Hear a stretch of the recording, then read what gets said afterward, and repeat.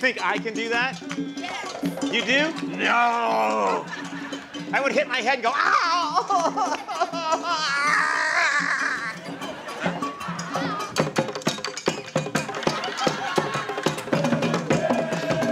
It's like 800 spin classes.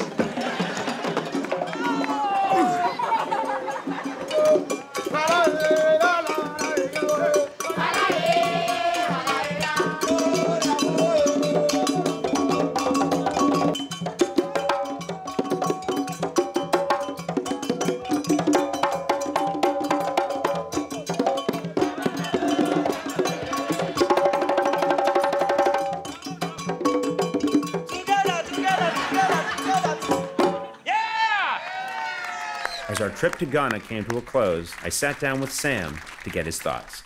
Like this year of return for me means like maybe something different than it does for everyone else coming. Because like for me, I'm literally coming home. Yeah. You know, but as a kid in Detroit, I had that experience. I was like, oh, I know a place where you're not a minority, you are the people. Yeah. So that, I think growing up, that's given me a perspective on life. So coming here, it's refreshed. Like now, there's no way I can let this much time go again without coming. So I'll be here I've been looking for like houses and apartments out here. I think it's important that I like make sure I keep a foothold here again. Yeah. You know.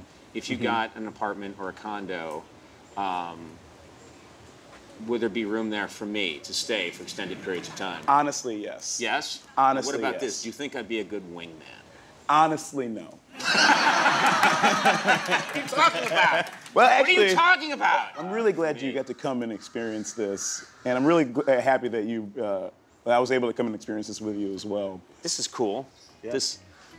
These children follow us wherever we go.